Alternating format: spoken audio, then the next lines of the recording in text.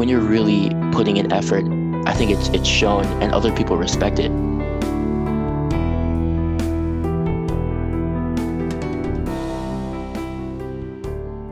What's going on, everybody? Welcome. This is Whistlekick Martial Arts Radio, episode 394. Today, I'm joined by my guest, Master Dylan Nadler. I'm Jeremy Lesniak. I'm your host here for Martial Arts Radio. I'm the founder at Whistlekick. I've been doing martial arts my whole life, and it's kind of my thing. I love training. I love talking to other martial artists, and so I found a way to turn that into my job. And so here we have Whistlekick Martial Arts Radio, the show where I get to talk to amazing people about their martial arts experiences. And along the way, you get to listen in. All for free. We do these shows twice a week. Mondays, we do an interview. Thursdays, we have some kind of topic-driven episode. You can think of it like the difference between a novel and a short story.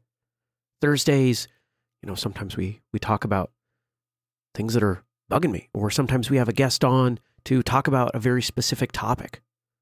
Either way, hopefully you find something in one of the two formats, or maybe even both, that enhances, improves, or just you find enjoyable. If you do get something out of the show, we'd appreciate you showing some love back in some way. You can head on over to whistlekick.com, see all the stuff that we do, and one of the things that we do is we sell some stuff.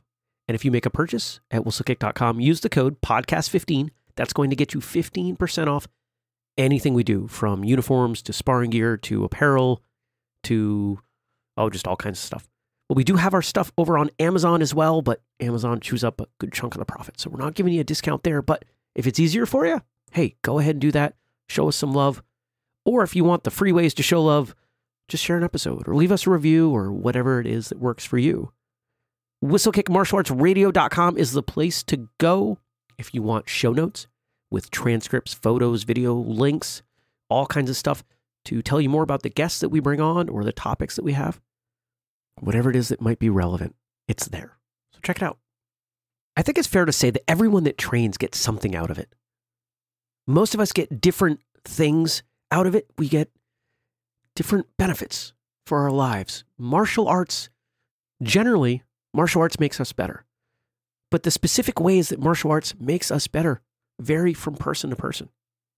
Today's guest has taken his time as a competitive martial artist in the sport of taekwondo and turned it into not just a pursuit with his academics, but also a business. And it's given him connection to some pretty amazing people.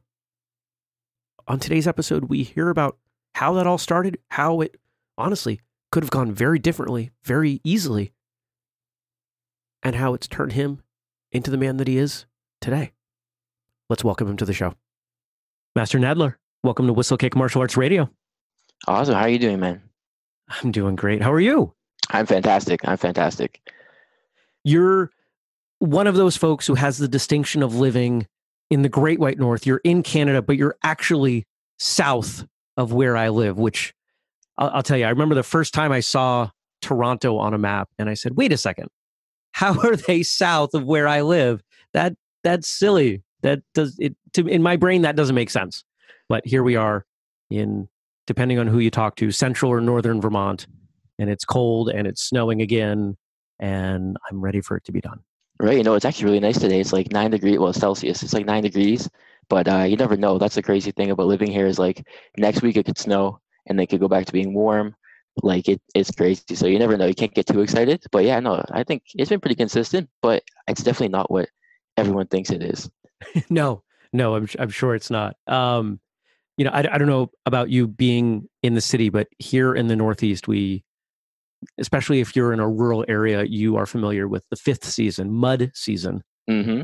I don't know if you're familiar with mud season. Some of the listeners out there might not know what mud season is, but bottom line, it's when the snow melts and quite a few of our roads, because they're not well traveled, are dirt. And a lot of snow melt on a dirt road creates a lot of mud that you have to drive through. And I can't see out the back window of my car right now. Right. You get excited because you're like, okay, I could dress nice now. I'm ready to go. But then you have to put on, your bummy shoes because you can't get them all dirty. That's right. And I I've seen, and to bring it full circle, I've seen a lot of people who will get really excited depending on the martial arts style they train in as they promote, progress, and get to wear black pants so they don't have to have mud around the bottom edge of their pants for those that don't change when they get to the dojo. Right, 100%. Well, I'm impressed that we just found a way to bring weather and mud back to martial arts, but of course, that's not really what we're here to talk about. We're here to talk about you. Yes, sir. So I'm gonna poke at you. I'm gonna ask you questions, and I'm gonna start with the most fundamental question that we could possibly ask beyond what's your name, and that's how did you find martial arts? I started martial arts when I was 5 years old. I started doing taekwondo. My parents put me in a recreational facility near my house. It was really close by. Sessions were or classes were a couple times a week. It was really easy, and I had a lot of fun doing it. Something that taught me those core fundamentals of martial arts that any parent wants for their kids. Discipline, focus, self-esteem. And most importantly, it gave me goals. As a young kid, I'm talking about 5, 6, 7 years old. Just to get your next belt or to get a stripe on your belt. These are goals and aspirations that I think is really hard outside of athletics to kind of focus on that young. So that's why for me it really caught my attention. And I've always been really, really competitive. So that was something for me that really, really caught my eye. As I developed and as I grew and as I aged, I really fell in love with sparring. I really love sparring. Like I said, I'm super competitive. I was pretty athletic, and I had a hunger and a certain drive that I didn't see anywhere else. So that's why sparring really, really caught my attention. And like I said before, the place I was at was really great for building those fundamentals. But in terms of competitiveness, it wasn't really up there in terms of one of the schools you go to if you want to be an Olympian per se. So, by the time I was about 12 years old, 11, 12, and that passion for sparring really kicked in, it came to the point where I had to switch. And, if you've ever had to do that before, it's a tough call because you're kind of transitioning from somewhere you're comfortable with, somewhere where you trust the people involved, somewhere where you've built this connection, and it kind of feels like I don't know, how do you say it? It kind of just feels like you're leaving, and it's like a mean thing. When in reality, it's about personal growth, and people should feel almost grateful that you kind of see that for yourself and you look to develop your skills further. So for me, it was a little bit tough to make that decision, but I ended up switching to a different club in Markham, Ontario called Authentic Taekwondo. And I heard about Authentic Taekwondo through my through the coach that was actually my headmaster, and he had a lot of connections in the industry. So for him to kind of provide a list of places to check off was really, really amazing of him to do, especially because he was essentially kind of shipping me somewhere else. So for him to provide a few names for me to check out was something that I'll be forever grateful for.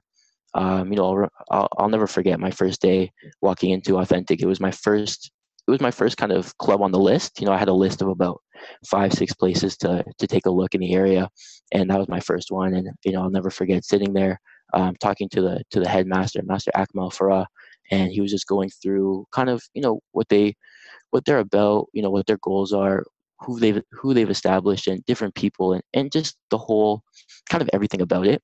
And then I walked in and I sat down and watched part of the class.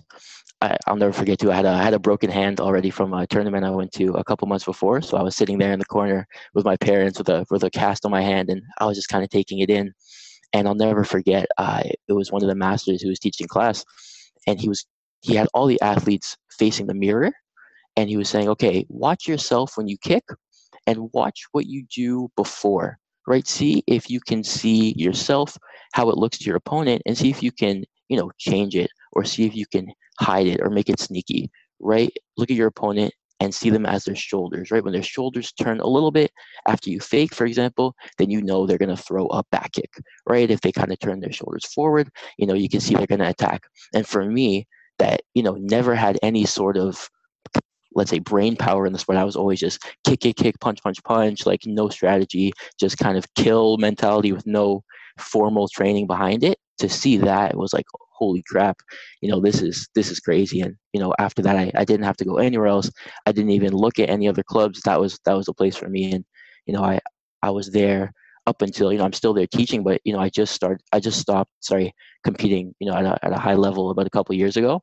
But I trained there from when I was 12 up until I was about 18, 19 years old. And from there, that's when everything started to change. I was a black belt already going into it, but my skills were nowhere near black belt in terms of competing. And I think that's a problem that a lot of kind of martial arts clubs face, is kind of the abundance of giving out belts and stuff like that. And I knew all the curriculum, and I knew everything that a black belt should know, but it's a different world, the competition side and the recreational side. So I really had to adjust to that, and I really had to learn from my teammates and learn from my coaches. And luckily, I had a lot of national champions there. One of the coaches, Master Dominique Bossart, was the first Olympian from Canada to win a medal at the Olympics for taekwondo. So that was amazing. And I just had so many role models to look up to. And yeah, I'll answer, I guess, specific questions that you have about training. It's such a vague question. Oh my God. Yeah. But and it's supposed to be, right? Because, one of the things that we love about this show, that I love about this show, is that people are encouraged to kind of go off into the weeds and to talk about the things that are important to them, because that's a reflection of you, of your story as a martial artist. We don't necessarily follow the same rigorous format with every guest, and that's intentional. We have some that, we ask that first question, how'd you get started in the martial arts? And next thing we know, it's 45 minutes later and we've covered a ton of different things. And I think that that's important, because when we look at martial arts, as martial artists, we're all very different. You talk about your time in taekwondo as being an athlete, that competitive side. Whereas I'm sure there are plenty of people listening who are thinking, I've never really thought of myself as an athlete, or folks that maybe just a little more bluntly don't enjoy competition. And that's okay, because martial arts provides us the opportunities, regardless of what we're passionate about within martial arts, to express that. And that's why martial arts resonates so strongly for me, is that diversity, that openness to connect. 100%. Man. I'd love to talk more about the competition side. Yeah. So, if we go way back, early on, it sounds like despite being at a school where competition wasn't a focus, you found something in competition, in sparring, that really clicked for you. How did you connect those dots? So that's a good question. The place that I was at, we didn't really spar often. I would say maybe once or twice a year. And for me, I looked forward to it so much. And, unfortunately, the other kids that were with me didn't. So that's, I think, why we didn't do it as much. But, I went to a tournament one time because they kind of just posted the poster somewhere in the dojo. And I showed up and I was all excited. And it turned out that no one else showed up. Like my masters didn't show up, any teammates.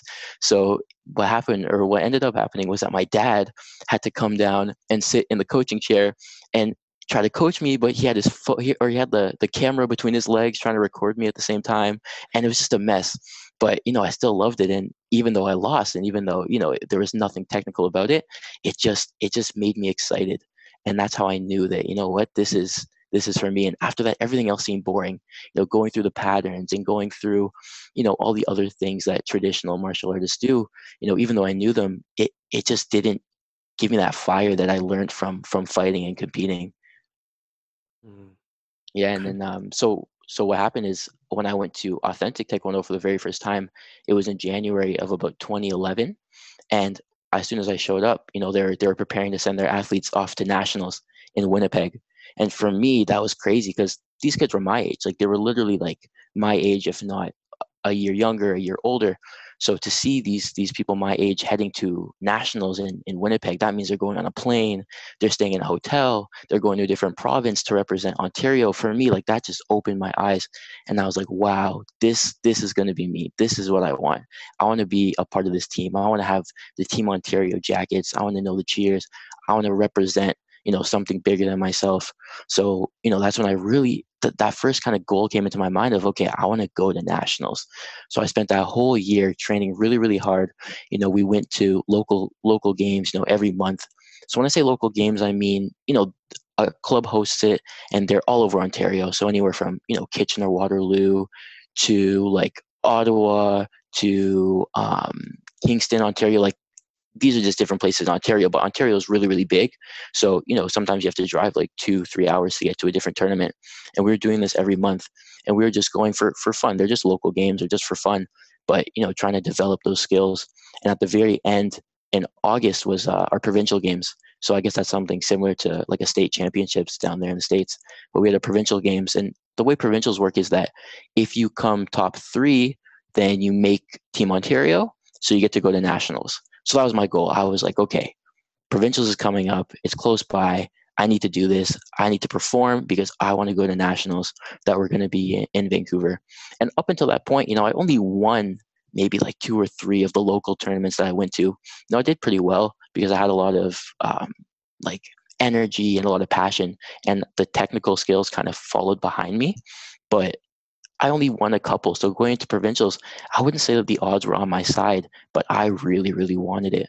So I went to that provincial games and I was just on fire. I remember being in the zone, and even though I was only like 13 years old, I was going nuts. So I actually won that. I won that tournament. I won gold, and I earned my spot to be on Team Ontario and to go to nationals that were going to be in Vancouver, all the way across the country in January that same year. So I worked even harder. I kept training, and I got to kind of fulfill that dream of going across the country, completely across the country, all the way to Vancouver to compete at my very first national championships. And I went there and I won gold there too. So for me, that was a crazy time of basically knowing nothing in terms of how to compete and the technical side of competing, and winning provincials, winning nationals, all when I was in the 8th grade. So that kind of kicked off a whole career of like competitiveness, and a whole career of just that competition aspect that has never left me, and that it's taken me to so many places around the world, so many different events, and I think that was a huge marker in where I am today. Mm. Now you're talking about traveling around the world, so I'm guessing that you didn't stop at some Canada nationals. You kept going. So keep going with the story. Where has Taekwondo taken you outside of Canada? Sure. So, the nice thing about Taekwondo is that it's so international, it's so worldwide, and there's tournaments everywhere. And the way that it works for competition is that, if a tournament has an open class rating, for example, a G1, then that means that you can get ranking points. And ranking points you kind of work towards your world ranking. So it's more important for seniors. So, once you're like 18 plus in the senior division, world ranking becomes more important. But, the whole point is that these events matter a lot because they track your results, they're all measured, and these are things that can really help you grow. So I remember right after that nationals, actually in Vancouver, about a month later in February, we were off to Vegas for the US Open. And that was crazy for me too now, because I'm 12 years old, 13 years old, just came off a nice win at nationals in Vancouver, and I'm off to Vegas, right? How many 8th graders can tell their friends, hey, I'm going to Las Vegas to fight in a tournament? It was crazy. So I went to Vegas for that. And what happened in Vegas, I won my first. Oh, so the funny thing about that is that the way it works in tournaments for Taekwondo, at least, is that you can't do headshots unless you're a certain age. And I think that age, it's always changing. But at the time, it was about 14. And I was still 13. So, in Canada, we never did that. I was still only body shots. But when we went to Vegas, they just changed the rules, and it was a little bit different in the States. So that actually was my first tournament using headshots. And US Open is a really, really big tournament, one of the biggest tournaments in North America. So it was kind of intimidating because, there's a huge difference between just throwing to the body and throwing to the head in any sport, whether it's kicking or punching or anything. It's a whole different game. So I remember being super intimidated going into there, but it was a really good event. I won my first match. And then I won my second, and then I lost to the third. So I think I finished somewhere in like the quarters or around the 16 or something like that. But for me, I was really, really proud of myself because I was able to go out, perform, and just feel really good about what I was doing. And, to capitalize on the places I've been. I've been everywhere from, Canada, USA to Spain, Belgium, Dubai, Korea, Taiwan, where else? So many places, Mexico, Germany, like all over Europe, Asia, South America. It's been an amazing journey. So well said, so powerful. And I think even though you articulated it as Taekwondo being so global, martial arts really is global. And while we do, things different ways, and Olympic Taekwondo probably has the best standardization in terms of competition rules because of the path up to the Olympics. We might see that change with karate, course. Mm-hmm. But I think it's fascinating when people talk about their international adventures. And, we've had folks on the show who have traveled to other countries where they didn't speak the language, but they were able to train and they were able to understand each other through maybe it's hokey to say this, but the language of martial arts. And I find that so fascinating. I haven't trained in another country. I'm thinking back. No, I have not trained in another country as much as I would like to. But just such great stuff. Mm-hmm. I think it's funny that you say that, the language of martial arts. I think you can be even more vague than that and to say the language of effort. I think when you're really putting in effort, I think it's shown and other people respect it. So regardless of if there's a language barrier or what country you're in, if those people see, hey, this guy's really trying, it motivates everyone. And you don't need language to motivate someone, right? You just need energy. You need passion. You need your voice to be loud as opposed to articulative, right? So I think, that language of effort and passion is something that expands into everything. Absolutely. Yeah. If you've been in a martial arts class where a student visits or a new student starts, and everybody kind of steps their game up a little bit, puts their best foot forward, or at the very least doesn't want to look like a fool. That's effort. That's more effort. That's additional energy being contributed back to the group. 100%. And, it's funny, our coach will say sometimes to the little kids, listen, yell, this is the only place that you can yell. You can't go home and yell. You can't go to school and yell. So, take advantage, let this energy out and, just have fun while you're doing it. You can't kick your friends at recess. You can't kick your dog at home. So have fun, sparring and doing all these things that, just take advantage of it. That's right. Absolutely. Here on the show, we talk a lot about stories. You gave us a little bit of your origin story. And I'm sure you've got more stories. So if I was to ask you for your favorite story from your time training, what would that be? That's a good question. Like I said before, I've been to so many different places and, so many different experiences. And, I think there's one that stands out. It's just something that's really funny. So I went to Korea. I went to Korea twice, actually. So Korea is the origin place of Taekwondo. So they have, professional teams. You can actually get a PhD in Taekwondo in Korea. They have like Samsung teams and it's ridiculous. Like over there, it's the real deal. So I went there because I had a really big tournament coming up. It was the Youth Olympic Game qualification tournament for Canada. So basically what that means is the Youth Olympic Games 2014 in Nanjing, China. So for that to happen, you need to qualify. So there was a qualification tournament in Taipei. But in order to qualify for the qualification tournament, you have to make Team Canada. So, out of all the athletes in Canada and all the divisions, only 3 divisions could go through. So it was a little bit based off ranking points, a little bit based off of a couple other things, but primarily ranking points. But the first thing that you had to do was make Team Canada. So that was a huge tournament for me. So that was going to be in November. So before that, for that summer leading into it, we were thinking, what could we do? How can I prepare myself? So there were always options to go to Korea with a different group. So my coach decided, okay, I'll send you guys off. So he sent me and my teammate off to Korea, which was a crazy experience. We were the only ones there that didn't have our coach. There was about maybe 20 athletes from Canada, but we were the only 2 without our coach there. And I was 13 years old. So, to go to Korea, which is like a 13-hour flight, 13-hour time difference, the conditions were terrible. Like we were our beds, we were in like bunk beds and there were like dead bugs in the crevices of the bed. And it was like 40 degrees Celsius and there was no air conditioning, no nothing.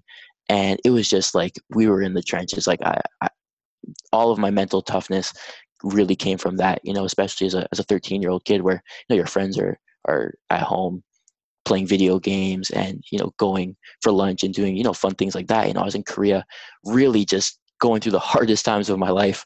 And I think it's really funny because there's a story where we had a drill where we had to run up a mountain. So it started off kind of flat and it really kind of upped the angle as you ran. It was about 200 meters. So we had to do it 5 times. So we had to run up the mountain 5 times. And it was really, really tough.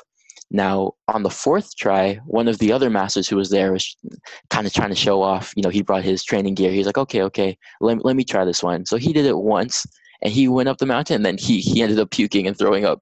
So, I think it's a funny story just to show that it doesn't matter where you come from or what your experience is. Hard work is hard work. And, that's just something that it's just funny because, I think it just shows how crazy it was and how intense it was. Another example of Korea too. There's a lot of funny Korea stories. Is so we go up to our room, and it was me and my two teammates this time. This was the next year, and we walk into the room, and it was just hardwood floor, a pillow, a blanket, and a box of Frosted Flakes. And they basically said, "Okay, guys, good luck." And there were no beds. There was nothing. It was just hardwood floor, blanket, pillow, and Frosted Flakes. And they said, "Okay." And I think that just set the tone from day one. As, oh my God, this is it. We're back. We chose to be here. I don't know why we came back, but this is how it is. And it's just those stories that really shape you into who you are, and make sure that when you come home, you bring that intensity back. Whether I was the only one to go to Korea or had my two teammates, we made sure to come back and bring that intensity and show our teammates, hey, you have it easy over here, right? Let's step this game up. Let's make sure that we're catching up to the other programs in the world, because we need to do more. And I think that's one of the best things about traveling and experiencing new things, is that you really get exposed to different programs out there. And if you don't travel, you'll never know. So we're able to come back and say, okay, we thought we were pushing it. There's a whole other world out there. We need to step it up even more. Mm. Now, what's it like staying in a room that's just so bare? And I'm going to skip the interesting choice of Frosted Flakes as to being food that they threw you. But what's it like to go from a bed and comfort into your training versus really having nothing? I'm assuming nothing but your training. It's interesting, man. For lack of better words, it's like prison. It really is. We're spending all this time there, and we were training about 3 times a day, and the trainings were about 2 hours. And we would go, just to go from the training facility to where we ate lunch, it was like 2,000 stairs. So, we were always training, whether we were just going to eat. And, let's not even get started about the food, right? The food was something else that we never experienced before, right? We thought we went up to the cafeteria and we're like, oh, okay, lasagna. And it was kimchi. And we're like, oh, wow. So, especially as little kids, we really had a lot to learn. So, to be in a room like that, to be in a place like that so far from home, it gives you nothing but focus. And, the days seem way longer, the hours seem way longer, the weeks seem way longer. We were there for about 2 weeks, and it just kind of strips you of everything that you knew and forces you to rebuild, but stronger. You don't have distractions. You can't just kind of go on your phone and scroll through Instagram or Facebook, and you can't really call your family because they're sleeping when you're awake. You can't there's not even air conditioning. You can't even lie back comfortably. So we basically just spent the time in the room either just laughing with each other or, counting the hours until the next training, because by the time we got back to the room, we only had a certain amount of time. So it was basically just counting the hours. Sometimes we just sit outside the facility because it wasn't worth us climbing back up the mountain to go back to the room. We were just like, you know what, I don't have the energy. I'm just going to sit here outside and wait for the next session. So, at least I feel for me, when I was in that type of atmosphere, it rebuilt everything, but rebuilt it with a much stronger foundation. And it made me realize that, what, I'm a lot more resilient than I thought. And, if I'm capable of doing this, then, what else am I capable of doing, right? If I can withstand some of the harshest conditions ever, right, then what's stopping me from really digging deep and building that relationship with myself when I need to compete? I say this all the time, but I think the strongest relationship that you have is that with yourself. And the only way to build it is through adversity. So, experiencing adversity and going through that kind of trauma, really established that relationship with myself, where I believed in myself and I believed that, what, I can do this. I just did it. Now, how am I? What's a test for school? I came back and I was in high school. I'm like, how are people worried about exams? You know what I mean? Like, that's nothing. Or, girlfriend breaks up with you, or friends, you're like, this is not even that big of a deal. I was just dying in Korea. It was 40 degrees. I couldn't sleep. There were bugs everywhere. Like, this is nothing. So I think it just reshapes your perspective on life. Mm. Yeah. And for folks out there who can't do the math, 40 degrees is 70, 100 at 100 degrees Fahrenheit. And we're talking like midnight too, like nighttime, when you think it should be cold. Yeah. I reflect back on my first black belt test, because it was presented to me in this way that you're speaking of now, this idea that you've been able to work through something so challenging that other things just pale in comparison. And if you can get through that, you can get through this. So were there any times other than, kind of the vague examples you gave of a test or friends or a girlfriend, where you really took a step back and said, this is nothing, or this is so much less than what I've already been through?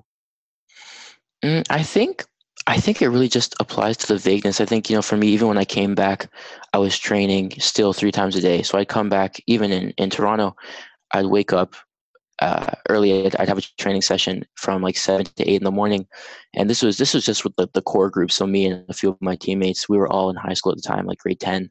So we'd wake up early, go to training from 7 to 8, and then our coach, he would drive us all to school. So he would, and we went to different schools. So he would drive across the city, dropping us off at school, and then afterwards, when we were done, our parents would drop us back off at the club at 3 p.m. and we'd train from 3 to 5. And then after that, we'd have a couple hours to eat, do our homework, do all of that, and then go down for the regular scheduled training at night from like 7 to 9. So we were training a lot, and it's easy to get in the habit of complaining, to get in the habit of feeling like, wow, this isn't fair, or why me, or I really just want to go see a movie tonight. I don't want to train. I've already trained twice.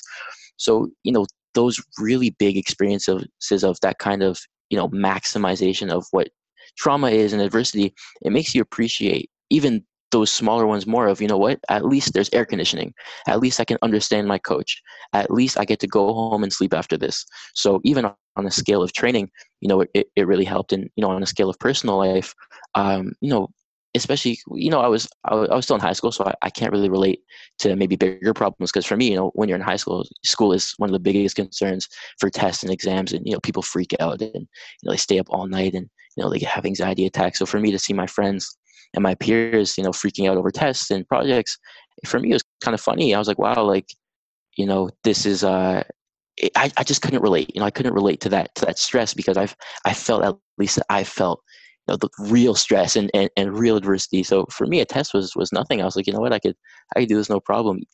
That doesn't mean I was a great student, but just I think the mentality of just taking the test or doing the assignment was like, okay, this is definitely not impossible. So I think it translated into a couple different ways. Mm. Yeah, I can totally see that.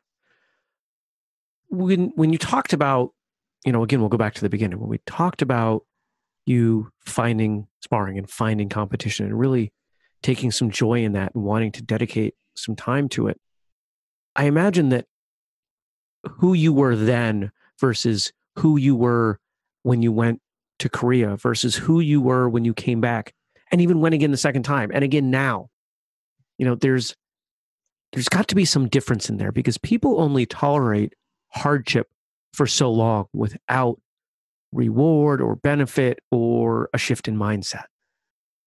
So what Yeah. is it that's kept you going over these years and through this, 3-a-day trainings and stuff like that?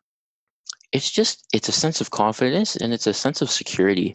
You come back from something like that, or even just throughout the career, and the thing about martial arts is that you're constantly testing yourself, right? Whether you're just training at the club and you're trying to remember your pattern, or you're doing some light sparring, or you're doing a test, or you're halfway across the world fighting someone, in a competition.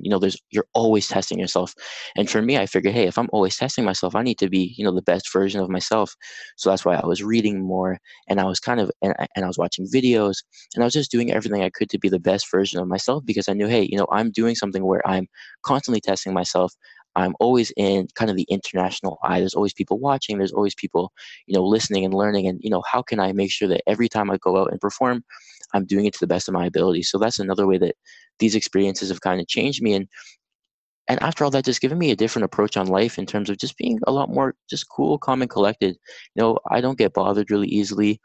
I don't stress a lot. And, that's not necessarily me being special. That's just what I've learned from martial arts, because before I was a regular kid. The only thing that made me different, I would think, is that extra kind of drive and passion. But other than that, everything was normal. So for me, and going through these experiences, I think whether I take this in my life at work, at school, at home, it I just have a different outlook at, what, at the end of the day, things aren't that bad. Regardless of how big something may seem, how many problems there are, it's not that bad, and I can get over it. And I think that realization does a lot for just mental health in general. Me realizing that, what, regardless of what's happening, I can get over it. I'm okay. I've been through worse. It's a settling feeling that gives me confidence going into new situations, because I know that I can embrace them, and I've done it before, and I've probably, gone through worse than whatever I'm about to do. Mm. Yeah. Yeah, I can see that. All right. Let's switch gears a little bit. So you've had the chance to travel and train and had a bunch of different instructors. And I imagine that if we think of all the different people you've trained with, even on a peer level, it's a pretty long list. Hmm. Let's flip that list. Who would you want to put on it? Who haven't you trained with that you would like to? That's a good question. I think I have a pretty interesting answer. I think I have an interesting answer. So for me, what I would love is I would love to train with my masters at their peak. I think that's a different spin on things. I Okay. think for me, I've kind of had the opportunity to I've sparred. I've competed against Olympians. I've competed against Olympic champions. I've competed against world champions. Like for me, I kind of lost that star quality when I look at them, because it's my job to be competitive. You know what I mean? So I never really looked at anyone and said, "Oh my gosh, I really would love to meet you," because as an athlete, as a competitor, you can't do that, right? If you're in the NBA, you can't really look at LeBron James and get his autograph, because you want to beat him in the game. So for me, it was always hard for me to look at it like that. So if I'm talking about training with anyone, I would love to train with my coaches and those people that really helped me get there. Like I said before, Dominique Bossart, first Olympian for Canada, my head coach, Master Akmal Farah, multi-time world championship competitor, multi-time national champion.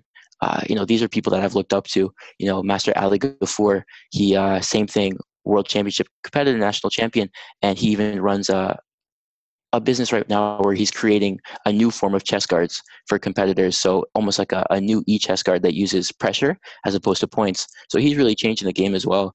So for me to take these people that have helped me grow and have been beating me up when in their 30s and 40s, to have the chance to train with them at their peak, I think would be something that I would never forget. Hmm. What do you think that experience would do for your opinion of them? I mean, the benefit to training is obvious, right? But I think most of us have had, maybe even all of us, have had some moment where we come to learn more about someone. We get some insight into who they are or who they used to be, or something like that gives us broader context.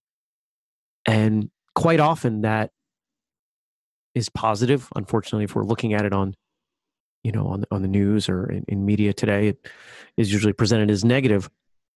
But as you imagine this theoretical universe where you get to train with those folks at their peak, how do you think that would change your relationship? There we go. That's what I'm asking. How would Hmm. that change your relationship with them?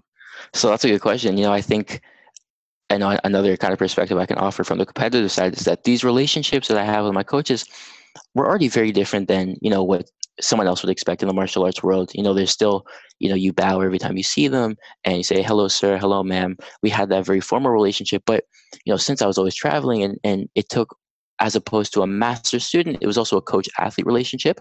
So I really got to experience a different type of relationship with my coaches that most martial artists wouldn't, in a personal level. The things we've been through. So I'm already grateful that I've got to experience more of a personal level with them.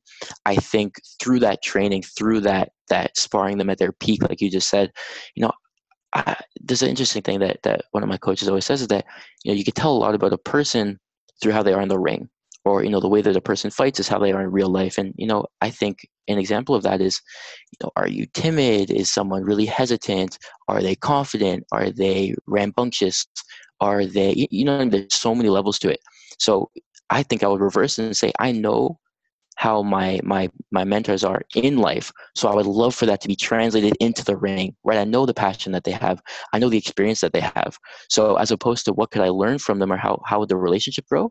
It's more, how would that relationship translate into the match? Because I already know them on that level, and I know, what they're worth and what their value is. So to see that translate into how they fight and into how they would perform is something that, I would just love to see. And I think that relationship through fighting is something that's amazing. Fighting is one of the only sports where once you're done, you can't really complain because you fought them, right? It's not like you lose in swimming and now I want to fight the guy I lost to because I'm mad, right? the competition was the fight. So you can't really, there's nothing left to prove. And I think that's why, whether it's martial arts in a traditional sense, or it's MMA like UFC and stuff like that, you really see the competitors after they're done, they have a different respect for each other. They really hug it out. They express their gratitude. And I think that's something unique about martial arts, is that you're testing it, live on site against another human being. And at the end of the day, once it's done, you kind of see who is better. And that's something that you can really only get from martial arts, because you're going, one-on-one with that other person. There's nothing in the middle. So, to experience that and to build that fighting relationship is something that I think would be fantastic. As my original instructors used to say, there's no politics in a knockout. There, we can complain all we want, but as the rules start to fall away, there's something inherently objective as you get there. 100%. We've talked a lot about your perspective on life, especially as it relates to martial arts, and I want to shift gears a little bit, and I want to talk more about some of the fun things, some of the things that make you tick. What are you doing when you're not training? So for me, I stopped competing at a competitive level, like I said, a couple of years ago, and that was just because I was already in university. I had a lot of things to do, and I got to the point where I had to really look and say, okay, what is my goal? How close am I to achieving it? And what am I about to risk to get there? And it was a really tough conversation I had to have with myself. But at the end of the day, I decided, okay, I need to take a step back from this, but what else can I do?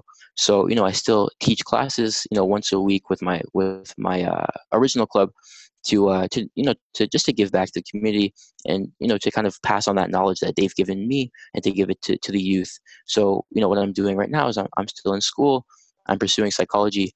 And I actually just created a sports psychology program last year called Mindlock, where, I work with athletes to do exactly like I just said, to work on their mental game, throughout the whole process of being an athlete, talking to other athletes, traveling the world. I've really gotten a sense to learn how much of a mental game it really is, right? Because when you get to the Olympics, for example, between the gold and silver medalists, they're both going to be strong. They're both going to be fast. They're both going to be persistent. So what's it come down to? Because someone has to win, right? It comes to that mental ability. Who's more confident? Did someone hesitate? Who's more committed, right? These are the mental things, right? Did someone choke and get nervous? How do you respond with the crowd cheering? It comes down to all those other things that you wouldn't think about unless it really impacted you. So for me, and the mental game has really been one of my strong points, because like I said before, there's nothing really special about me when I was growing up. I was never the tallest. I was never the fastest, never the strongest, but, I made sure to really work hard. And I made sure to study my opponents. I had a whole binder of, all the different competitors that I would have going to a tournament. And I'd watch tapes and I'd pick them apart. I'd say, okay, what leg are they going to hit? Are they going to strike with when they're in this stance? Okay, how are they going to counter when I attack like this? All the things from that all the way down to, okay, how can I make them tick? How can I frustrate them? What's something that's going to really bother them when I'm fighting them? So I would really, really study my opponents and break them down and use the mental side as a tool, just as important as my kicks and my punches and my stamina were. I made sure that my mental toughness and my mental preparation were one of my strongest tools. And I really, really believe that. And I really believe that it's, one of, if not the most important thing in terms of competitiveness and athleticism in any level. So, I really work towards providing athletes with that, providing athletes with the tools they need to consistently hit that high level of performance, regardless of anything that's going on. Now, I'm not going to poke at you for being younger and doing stuff. I think a lot of times people will do that, and I think that that's ridiculous. But you are starting something with launching this program that most people your age aren't doing. Mm-hmm. So tell me. I'm attempting to ask the question in a way that is not disrespectful, because I definitely don't mean it that way. It's okay. I'm good. Yeah. Here's the way some people would ask the question. Sure. Why do you think you have the tools at your age to be able to help people? Here's what I want to twist that into. Perfect. Yeah, 100%. So how is what you're doing different? Because I firmly believe in business. Every disadvantage can be flipped. Sure. What's the disadvantage? The disadvantage here, unfortunately, is that you're younger. But the 100%. advantage is that you haven't been necessarily corrupted or indoctrinated into quote unquote, what's possible. So what is it that's different with what you're doing that other programs out there might not be doing? For sure. So, like I said before, I've always been competitive, whether it's in training or competition or even in life. And that competitiveness is kind of carried with me. So, I've had sports psychologists, I've had therapists, I've had everything. And it's funny, but always in the back of my head is, if and when I were to do this, how could I do it better? And that's always been in the back of my head. So for me, I've always been, kind of taking tips and learning things and making sure that I can capitalize off my experience, because I really believe that, where I've come from and what I've been through is really unique and something that other athletes can appreciate. So for me, when I was in the process of developing this program, I thought, okay, what do I have that other people don't have? And for me, it's really that in sport, high level experience. I've been national team, I've been national team captain, I've traveled the world. I fought at that Youth Olympic Game qualification tournament in Taipei. I've been through all the ups and downs that I know, at least when I spoke to a sports psychologist, is that, okay, I really believe that they understand in terms of an academic level, right? They've read the books, they understand some solutions on how to solve stress and how to solve nervousness, but I didn't get the feeling that they've been there. And for me, it was always that missing piece of, okay, it's one thing to read it in a book, but it's another thing to experience it. It's another thing to experience walking out to the ring in a country where that country's fans are cheering against you when you're going to fight them with their referees, and feeling that pressure, feeling that anxiety.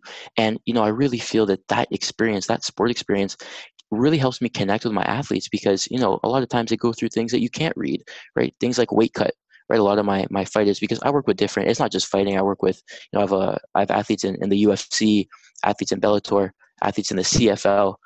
But for me, for fighting is something I can always relate to on a different level. So when an athlete is cutting weight, so they have a tournament coming up, they have to lose weight, they're going through all these issues, whether it's physical, mental, emotional. That's something that I can really relate to, because I had to cut weight. You know what I mean? I've had tournaments where I had 3 weeks to lose 20 something pounds, and I was already really scrawny. So I know what it feels like to wake up with no energy, to know how it feels when your body is using protein for energy instead of carbs because you haven't given it carbs in 2 weeks. So, it's those little things that I think make a difference.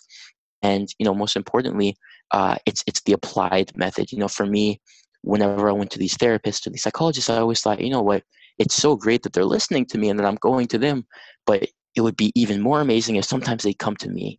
I really like that I'm sitting in the office and I'm explaining myself to them, but I'm kind of giving them a sense of who I am. But, I feel like the only thing missing is that I would really want them to make their own opinions, to develop their own opinions on what I'm doing, what I look like, right? If they could come to training or my competition, that's something that would be amazing. And I knew that wasn't really possible. Like, who's going to do that? What psychologist or therapist is going to take time out of their day to drive to watch me train? It doesn't make sense. They're not going to go to a competition, right? It's just not realistic. So for me, I thought, what, that's going to be a staple of what I do. I really want to make this applied. I really want my athletes to feel like I do care and that I'm giving them everything that I have in order to make them better. And that's something that I'm implementing. I go to training sessions, and not only do I watch and learn and say, okay, how does John look when he's warming up? Right? Okay, if he feels good and he's warming up and he's smiling and he's laughing, then that means he's feeling really loose. So now if I go to the competition and I see that he's doing that, I can say, great, John feels good. He's ready to perform. But if John, for example, is kind of tense and he's not really talking to people the way that he did in training when he felt great, now I can say, okay, red alert. Now what's going on? How come he's a little bit more held back or something's going on? Let me go figure it out, and let's make sure that this doesn't impact performance. And I think that's something that's really, really important, and it takes it to a different level. So for me, it's always about not only having that athletic experience to back what I'm doing, but it's really caring and being more applied and knowing that, okay, I'm going to conduct these training evaluations and not just watch, but also, give back. So, I'll work with the coaches and say, okay, put them under 3 situations that put them under high stress. So maybe they are losing with 1 minute left, they have to get 3 points. Maybe they're winning and they have to defend the lead, right? Put them under pressure situations, and I'll analyze, I'll assess and see what they're doing. How are they responding? How is the stress level impacting them at different stages? And I think that's something that you're not going to get from anywhere, is that deeper level of applied methodology. It's not just saying, okay, you're telling me that you're stressed, here's my 3 solutions. It's, okay, through watching you, this is how you respond to this pressure. This is how you respond to that. And let's work it. It's much more personalized. And I always knew that when I was competing, I loved things being personalized because I knew that what I was doing was different. And I knew that as an athlete, everyone's different. So for me, the more personalized and the more detailed it could be, the more I fell in love with it. So, I take it from an athlete perspective. I kind of run this program from the athlete perspective with the knowledge that I have now. And I think it blends together to create something that's amazing. Tell us more people can find this. Like I think you sent me some links, but for people listening, where are they going to find more about this program? Sure. Yeah. So you can check out our website. It's mindlock.org. So MINDLOCK, mindlock.org. I have an Instagram page at mindlock with an underscore after that. And you can message me anytime. You can email me at dylansnadler@gmail.com. And these are I'm always around. I'm always engaging with people with comments and with likes and posts. So I'm always around. You can get some more information from the website, from the Instagram page. Send me a message. I can always give out a program outline, which I love doing. And I'm just always open to communicating. Like I said before, in the short year that I've been doing this, I'm already working with athletes at a UFC caliber, Bellator, CFL. So I'm really grinding, and I'm really trying to make sure that I expand this as fast as I can. But most importantly, that the quality never changes. I would much prefer to do this at a slower pace and keep the quality than to try to rush it and kind of spread myself too thin. So I really feel like the timeline is looking really good, and I'm always open to working with more athletes. And this is something that gives me passion. This is something that not only can I give back, but it's fun for me because I'm always learning. I'm always challenging myself and my clients, and this is something that really makes me excited. Even after this, as soon as I'm done this with you, I have a session coming up with a UFC fighter from Florida. So I do these all over the world. I do this basically through video calls. So you don't have to be from Toronto. You don't even have to be from Canada. And I think that's something else that makes this program different, is that you don't have to drive to my office because you can do it from home. You can do it from the car. Take an hour out of your day, and I can run through a very high quality sports psychology session that you're still getting the worksheets and the activities. And as soon as it's done, I'll just email it to you, right? That way you have it. And this provides something that is really, really portable, right? I'm working with athletes in Florida, in LA, in Canada, in Milwaukee, all over. And this is something that athletes feel really comfortable with, because if they have to travel for a competition, they don't have to worry, right? They can call me the day before, and we can run through a quick session, and it doesn't matter because I'm always here, right? It's not like you're always coming to my office and you need to book times and drive in the car and kind of take this time out of your day. And then the moment you leave the city for an event, you've kind of lost it. I think the fact that you can take it with you is something else that's really, really kind of special. It's great stuff, and stuff that more and more people need. I firmly believe anybody that's making martial artists' lives better and better helping them express their passion or help them find their way within martial arts, I'm going to support it 100%. And that's part of why I definitely wanted you on the show. I mean, you're doing some great stuff here. So let's flip gears as we start to wind down here. We've talked about the present. We've talked about the past. Let's talk about the future. What are your goals as you move forward, both for Mindlock and for your own training, your life, etc.? So that's a great question. So for me, I hit a really big milestone this year of getting my 4th degree black belt and becoming a master. Even though I stopped competing at a high level, it was really important for me to continue on that path and to be a master and to just kind of solidify all the work that I've been putting in on the traditional side, because I think sometimes as competitive athletes, you lose sight of the origin, you lose sight of the tradition, and you lose sight that, this is a sport, this is an event, but at the end of the day, it's a martial art. So it was really important for me to kind of fulfill that traditional sense and to get that 4th degree and become a master. So, you can always build on that and get more degrees, but to me that 4th was really important. The ability to break through the concrete and have that visual is something that was really important to me. In terms of business, my goal for Mindlock is to really just build an empire. As I say, and if you go to the website or you go to the Instagram page, I really believe that this type of training has been kind of kept in the shadows for way too long. I really believe that sports psychology, therapy, these are things that aren't in the light. These are things that people don't really post about. People don't really talk about. If they're doing it, they're kind of keeping it to themselves. My goal is to make this cool, to make it popular. The same way that after you're done a hard training session, you put up a picture of you sweating and saying, wow, I just worked so hard. I want you to put up pictures after our psychology session and say, wow, I felt really good, just had a good talk, had a good session, right? These are things that are making you better as an athlete, right? The same way that you want to post pictures after training because it shows the world that you are really putting in that grind. It's the same thing with this, right? There's no better way to show that you're taking your fate into your own hands by working on that mental side. The thing I tell my athletes is, think about all the things you're doing on the physical side, right? All the things you're doing to better yourself, to develop yourself, right? You're training hard, you have a strict diet, you're going to bed at a certain time, all of these physical things. But can you say you're doing that on the mental side? Can you really, honestly say that you're taking that same authority on your training into the mental side? And, a lot of people say no. I would say most people, if not all, I haven't met anyone yet that's taken the same amount, if not more, importance on their mental training than their physical. And that's nothing to do with the athlete. It's just about, what's out there. It's just about, how popular this is. And my goal is to make it popular and develop something that is really an empire, something where this becomes a normal thing.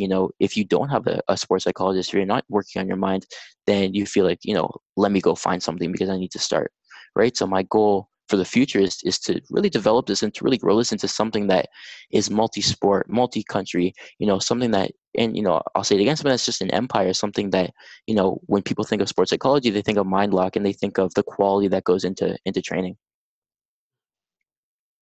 Great stuff. And I look forward to checking it out more. And folks, don't forget, if you're driving or on a treadmill or something like that, and you're listening to this and you're thinking, hey, I didn't jot down any of that, you can head on over to whistlekickmartialartsradio.com. We'll have the links for everything that we've talked about today. And as we finish wrapping up here, I'd love to ask you one more thing. And I've got a feeling that you've got some good stuff for us, being everything we just heard about from you and all of this motivational, fundamental psychology. I'm not finding a good collective term, effort that you're putting in to help people and ultimately help the world. And I appreciate that. I think that's fantastic. So given all of that, what parting words would you have for the folks listening today?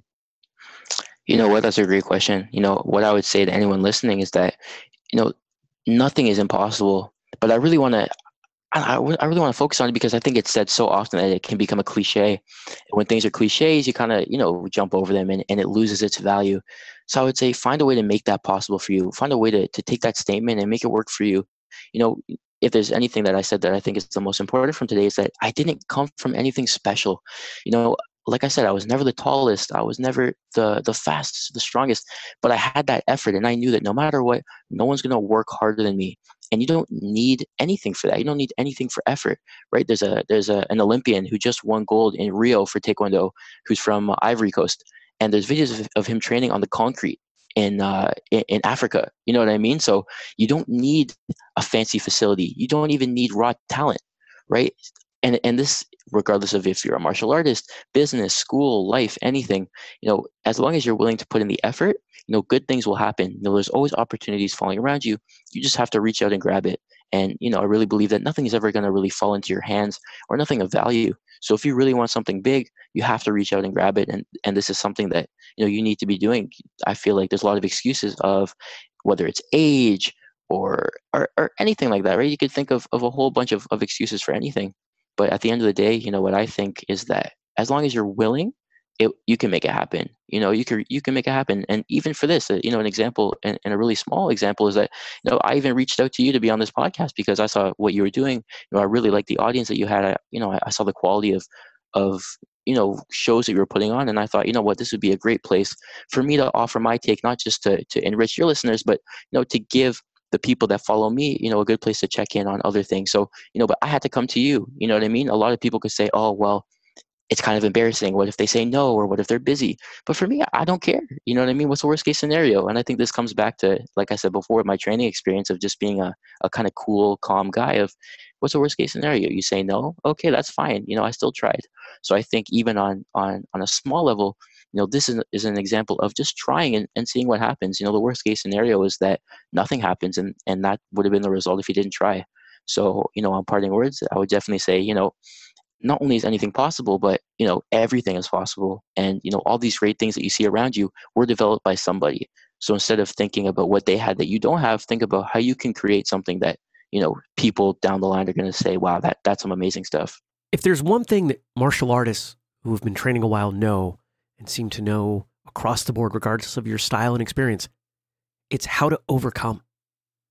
Whether we're overcoming something small in our training or something larger in our training, something outside of training that we use our training to facilitate. There's a lot of overcoming. There's a lot of growth that happens within martial arts. And Master Nadler is taking that experience, that growth, and helping others do exactly the same thing. And I applaud him for that. Thank you for coming on the show. Thank you for your time. And I wish you nothing but success. I hope you'll all check out his website. We have links to that, social media, and a bunch more at whistlekickmartialartsradio.com. Remember, this is episode 394. And if you want to find more about us here at Whistlekick, the best places are whistlekick.com and the social media at Whistlekick. It's all over the place. If you want to share some commentary privately or maybe give some feedback, you can email me, jeremy@whistlekick.com.